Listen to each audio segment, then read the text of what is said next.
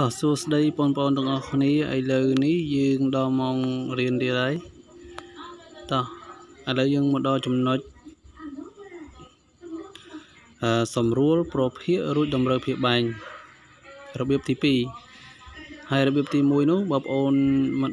ទាន់បានមើលវីដេអូមុនទេសូមបងប្អូនទៅមើលវីដេអូមុនមកគឺរបៀបទី1ដែលលោកគ្រូបានធ្វើពីម្សិលមិញណាតោះឥឡូវយើងមកមើលរបៀបទី2វិញតើសម្រួលប្រភាគតើយើងសម្រួលរបៀបម៉េច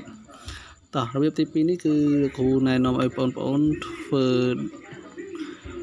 ដូចស្តៀងមុនដែរណាតើស្តៀងម៉េចឥឡូវយើងមើលអស់គ្នាតោះអញ្ចឹងយើងធ្វើតាមតួចែករួមធំបំផុតឥឡូវយើងយកមកយកគឺប្រភេទយើងមាន2នេះគឺ15 លើ 20 និង3 លើ 9ណាអញ្ចឹងប្រភេទនេះយើងសម្រួលបានទាំងពីរតើឥឡូវយើងយកប្រភេទ15 លើ 20មកសម្រួលមុនឥឡូវ15 លើ 20អញ្ចឹងបើយើងសរសេរជាផលគុណកតាបឋម15ស្មើប៉ុន្មាន15បើយើងសរសេរជាផលគុណកតាបឋមគឺយើងបាន3គុណនឹងប៉ុន្មាន3 5ដងណា3 5ដង15ត្រូវចុះ20យើងសរសេរជាផលគុណកតាបឋមយើងបាន2ណាគុណនឹង2គុណនឹងប៉ុន្មាន2 ដង4 4ប៉ុន្មានដង4 5ដងអញ្ចឹងបាន20ដូចដើមបានបន្ទាប់មកដាក់សញ្ញាស្មើហើយយើងសម្រួលមើលអាណាលេខដូចគ្នាយើងសម្រួលគ្នាមកឥឡូវលេខ3ឲ្យគ្មានលេខ3អត់មានទេណាបាត់មានយើងមិនអាចសម្រួលគ្នាបានទេឥឡូវមួយទៀតនេះលេខ5ខាងក្រោមយើងមានលេខ5អញ្ចឹងយើងអាចសម្រួលបានអញ្ចឹងយើងសម្រួលវាមក5សម្រួល5អញ្ចឹងភាគយកនេះសល់លេខ3មកយើងសេមកលេខ3ហើយ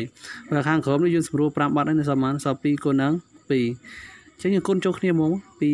ដង4បាទអញ្ចឹងមកបាទឃើញយើងសម្រួលឲ្យបាត់អញ្ចឹង15 លើ 20យើងសម្រួលទៅសល់3 លើ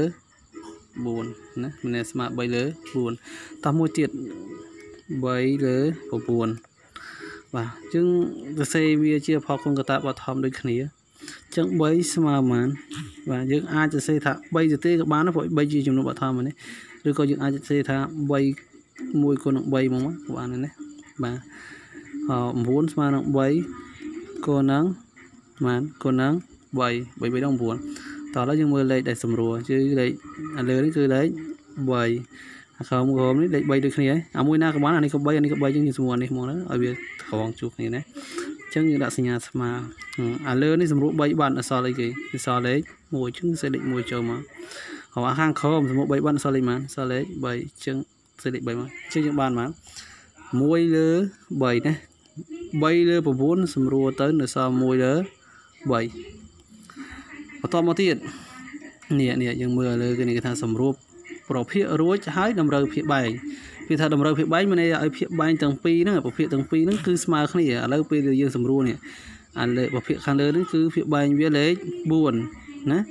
ចុះប្រភាគខាងក្រោមនេះគឺលេខ3អញ្ចឹងមានន័យថាប្រភាគ2នេះភាគបែងរបស់វាគឺមិនទាន់ដូចគ្នាទេអញ្ចឹងយើងធ្វើយ៉ាងម៉េចទៅបាទគឺយើងតម្រូវវាមិនអញ្ចឹងហ៎គឺយើងតម្រូវយ៉ាងម៉េចគឺយើងយកភាគបែងទី1គុណនឹងភាគបែងទី2តោះហើយយើងចាប់តាមអញ្ចឹងយើងបានយើងយកមួយសិនមកគឺមុនដំបូងគឺ3 លើ 4អញ្ចឹងយើងដាក់មកស្មើហើយយើងសេរបាភាគ3 លើ 4 3 លើ 4នោះគឺជាភាគបែងទី1អញ្ចឹងហ៎អញ្ចឹងគុណនឹងភាគបែងទី2របស់វាគឺ3អញ្ចឹងបើភាគបែងគុណនឹង3ភាគយកក៏គុណនឹង3ដូចគ្នាហើយយើងដាក់សញ្ញាស្មើមកបន្ទាប់មកយើងគុណភាគយកនឹងភាគបែងភាគយក3គុណនឹង3ស្មើនឹង5 4របស់ប្រភេទបន្ទាប់មកភាគបែង4គុណនឹង4ស្មើ12បាទយល់តោះសមមួយទៀតគេប៉ុន្មានគឺណាម្ដងអានេះម្ដងណា1 លើ 3អញ្ចឹងសេមក1 លើ 3ស្មើបាទសេដូចគ្នាមក1 លើ 3អញ្ចឹងនេះភាគបែងទី2គុណភាគបែងទី1វិញណាភាគបែងទី2គុណភាគបែងទី1វិញនេះអានេះទី2មែនទេរបស់យើងនេះអានេះទី1អញ្ចឹងភាគបែងទី1អញ្ចឹង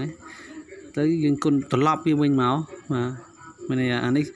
គុណ4គុណ3មកដល់ក្រោមនេះយើងយក3គុណនឹង4អញ្ចឹងបើភាគបែងគុណនឹង4ភាគយកក៏គុណនឹង4ណាអានោះត្រូវចាំអញ្ចឹងណាបើភាគបែងគុណ4ភាគយកគុណនឹង4ដូចគ្នាបន្ទាប់មកយើងគុណចូលគ្នាមក4ម្ដង4បាទឬក៏1 4ដង4 3 4ដង12ឥឡូវយើងបានភាគបែងរួមនៅបាទនេះភាគបែងទី1នេះគឺជាភាគបែងទី2អញ្ចឹងភាគបែងរួមរបស់យើងប៉ុន្មានហ្នឹងគឺលេខ12ឃើញដូចគ្នាបាទពេលដូចគ្នាគឺយើងចប់ហើយមានអីទៀតណានេះគឺថាសម្រួលប្រភេទរួចតម្រូវភាគបែងបាទនេះយើងសម្រួលហើយបាទ15 លើ 20យើងសម្រួលទៅបាន3 លើ 4ឃើញទេយើងសម្រួល3 លើ 9យើងសម្រួលទៅនៅសល់1 លើ3ពេលយើងសម្រួលរួចហើយយើងតម្រូវភាគបែងទាំងពីរហ្នឹងឲ្យដូចគ្នាណាភាគបែងទី1លេខ4ភាគបែងទី2លេខ3អញ្ចឹងយើងតម្រូវតែយើងយកភាគបែងទី1គុណនឹងភាគបែងទី2ទៅយើងបាននេះឃើញទេ